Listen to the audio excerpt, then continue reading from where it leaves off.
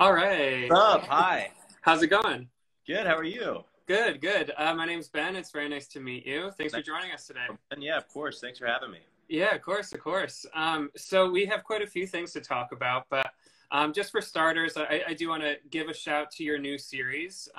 Such a fan of it thus far. I'm excited to see what happens next. But it looks like you're having a lot of fun as well. So tell us a bit about how you came into the fold for it and what made you want to play this character, Chad. I mean, I was in Mexico. I got the script and was doing the self-tape for it down in Mexico when I was down there. And I did it outside at a pool at a resort because I was like, I have to take advantage of being at the resort while I'm here in Mexico and do the self-tape there. But the character, the script, everything was such a fun story. So it had so much heart and personality. I was immediately like, I have to get this. And so the audition process, and then, you know, shooting down in Port of Orange for 3 months. But it was it's so much fun. So it was just such a blast. Yeah, absolutely. And I feel like Austin Winsberg, he's one of the co-creators on it. He's also known for his Always Extraordinary playlist. There is kind of a brightness, a musicality, a nostalgic factor at play here. So what about that tone and kind of that heightened reality was appealing to you? Yeah, I mean, the story is great, and it's kind of, I mean, with Eugenio and the writers are such great storytellers. It definitely had this flair to it, this 1980s flash, and just the colors. The world is so much more vibrant and exciting just being set back in '84. And you know, as somebody who didn't get to grow up much in the '80s, I was born in '89. Being able to work in film and that with like the hair, the makeup, the cars, the clothes, it's just such a really cool like way to travel back in time. But it was just a real cool way to do something and tell a story, because, you know, back then everything was just completely different. Everybody didn't have a camera on their phone. You know, things were a little bit more wild, a little bit more crazy. It's just a lot of fun. Yeah, for sure. Well, you mentioned that you sent in a self-tape for this role. I imagine that's kind of the name of the game these days, especially these last 18 months. Everyone is sending in self-tapes rather than auditioning in person. How do you go about leaving an impression in that space? Do you have any self-tape tips that you can share with the Backstage audience today? Yeah, try to do something different. Do something that's, you know, they're probably going to be seeing 100, 200, 300. I mean, who knows how many self-tapes, but if they're always just getting self-tapes, everybody's going to probably be doing similar things.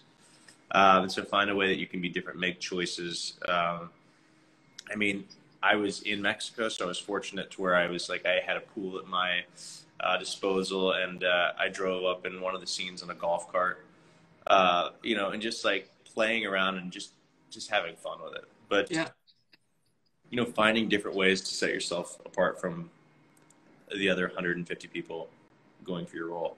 Yeah, absolutely. Well, just looking to the last few years, I did touch on it before, but you're obviously, your on-screen breakout was on Glee, and over the last few years, you've really been zeroing in on music. What has that balance like been for you creatively between your artistic pursuits of music and acting? Did you have a priority at one point? How did you end up zeroing back in on TV? Just walk us through your mindset for the last few years and what you've been up to. So pretty much, like, I would say, like, after I finished shooting Glee, it was pretty intense. It was like 10 months a year of, you know, 16, 17-hour days, and that 5 days a week, and, you know, dance rehearsals, tours, pre-records, you know, filming an hour-long episode. It's a lot of work. So it was pretty much like boot camp. And so after we finished that, I was like, if I'm ever going to make a record, if I'm ever going to really dive into music, I've got to go full on, and I've got to do it now, because, I mean, the last thing I wanted to do was coming off of that show was jump into another show. Mm-hmm. So I went and did a lot of music, and went did a lot of writing, got to do a lot of me time and spend time with myself and in the studio, and kind of figuring out what I wanted my music to sound like, you know, what was the story I wanted to tell, and really dove into that world for the last five or so years, and then kind of got the itch to where I was like, I really want to get back at it because I really miss that. There's this feeling you get when you're, you know, when you get to disappear into a character and there's a switch that flips and you get to kind of go on and like do the performance side of things. And it was something that I was kind of craving after taking a break and going just into music. So started kind of going back into the auditioning, the process, and I got this project and I was like, I gotta jump all over this. This is the one. Yeah. There you go. Yeah. There you go. And do you have an album on the way next year? Did I have that right? Yeah, so I've been putting out like singles this year, kind of once a month. I did an EP while I was shooting in Mexico, which is called Stone Man, so it's out if anybody wants to go check it out. And then after that, just putting out a song a month. And then in 2022, probably around Christmas, I'm going to actually go in to start recording the full-length record and try to get something out before the spring of 2022, like a full-length record. So all right, exciting stuff.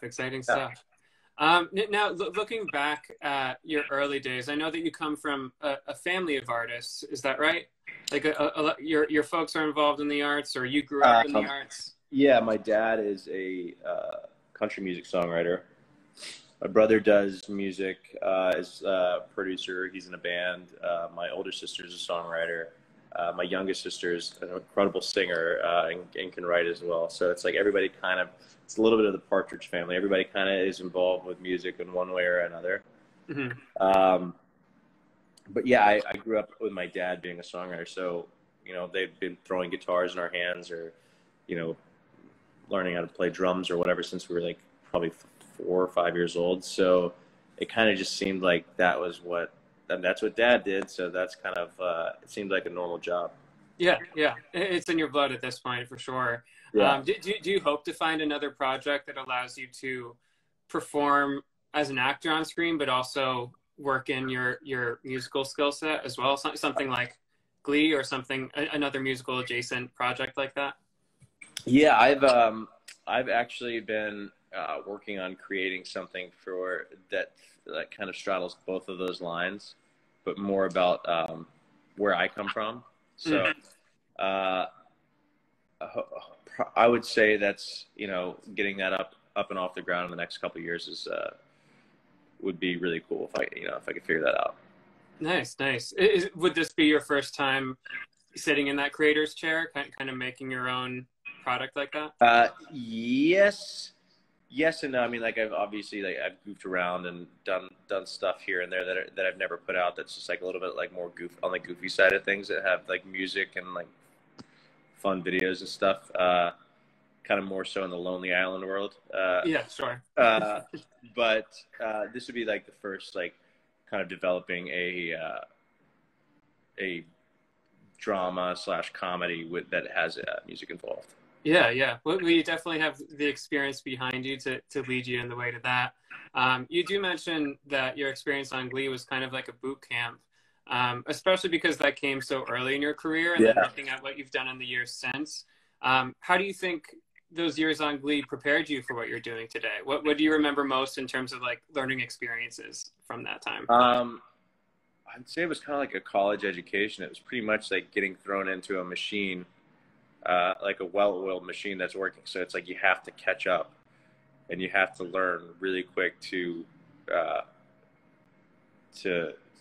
just, you know, keep up, I guess. It was one of those things to where you're also working with people that have been doing this, like as far as musical theater, you know, in the performing arts world, that have been doing it at the top of their game for years and years and years. So it's like you learn a lot, you learn it really quick. You just have to kind of pay attention. But it was essentially like performing arts school, college.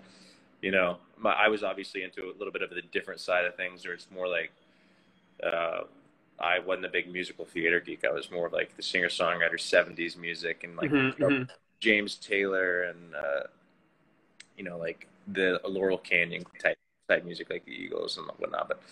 But definitely getting thrown up on a stage and having to do choreography and dancing and stuff and never having done it, it's like, oh shit, it got real quick. Yeah, baptism by fire a little bit, for yeah, sure. Exactly. Well, for all our early career folks out there tuning in right now, just as a final question for you, what is that kind of one piece of advice that would have been super helpful for you back in the day when you were first getting your feet in the arts, the performing arts, whether it be music or acting? What's something that you've taken away that you'd like to share with us today? One thing that I wish, like I don't want to say wish I'd known, but wish I'd done more was fail earlier on. Yeah. Get it out of the way. I mean, it's kind of inevitable with the entertainment world. It's like everybody's going to fail at something at some point. And I learned more from that than I had from doing the right thing, if that makes any sense. Mm-hmm. So I kind of probably would have liked to be less hesitant early on, and the stage fright of everything, and then just like once you just rip the Band-Aid off and start going, it starts becoming more natural and easy. And probably just overall like spend more time studying beforehand, so when you do get some of those opportunities, you're able to go in there and, like, whether it be character work or dancing or something, to where it's like you really don't feel like you're having to catch up. But yeah, I mean, I don't know. I think you always look back